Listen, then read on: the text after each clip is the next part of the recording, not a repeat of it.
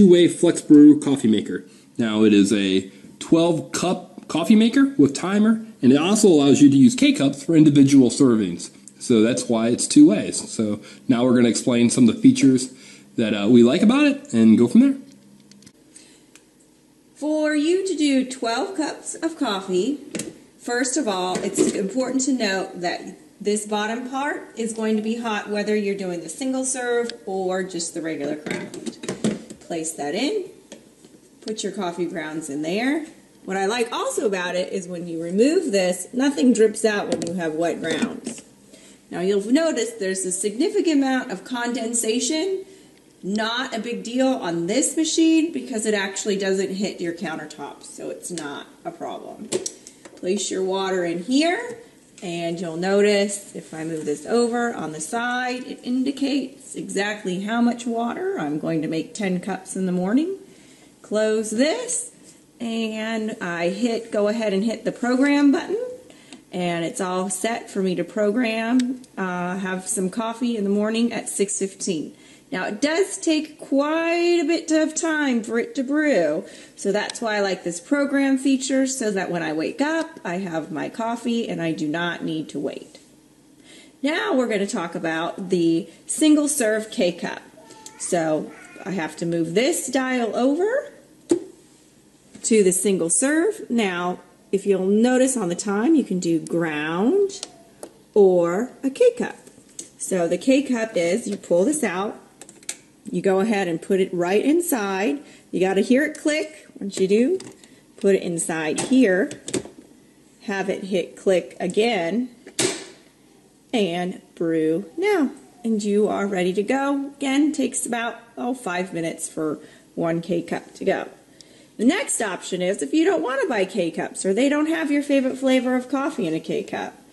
What you do then is you go ahead and you take this out. Slide it on out and put your favorite grounds right into that filter. Super awesome. Put it in here. Again, just slide it in, push it down, brew now.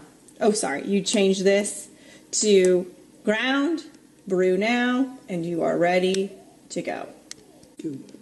All right, now we're going to compare the cleanup from the Bun Thermofresh to our Hamilton Beach. The Bun has absolutely no condensation on the unit at all, which is wonderful. However, when you throw away the grounds, it's going to, as is right now, it's going to drip all the way over until you throw your grounds away. This Hamilton Beach has a significant amount of condensation, but again, it's designed to stay within the unit. And when you pull out your grounds, this right here is the anti-stop. So what happens is that there's going to be no dripping as you go ahead and throw away your wet grounds. As I spoke about before, goodness, if you want a coffee right then and there, when you pull it out, it stops brewing. Put it back in, continues. With the Bun, goodness, if you move this, it's a disaster everywhere. I am not a coffee connoisseur. I like mine very, very dark and bold. I find that the Bun and the Hamilton Beach, there is no significant difference in the taste of the coffee. You just need to make sure to buy some fresh ground coffee and enjoy. Is the one in particular hotter than the other one? No. They're actually both quite warm, and what I enjoy about this is that it stays hot for a long time. It stays on for about 2 to 3 hours, and it's very piping hot. The Bun is also piping hot, and the advantage is it brews in 3 minutes, and it's extremely hot just in 3 minutes. But as far as the temperature of the coffee goes, I would say they're equivalent. Okay, so you'd give it a 5-star rating. No doubt in my mind, this is my favorite machine to date. I love it. I'm going to be sad one day if it ever breaks.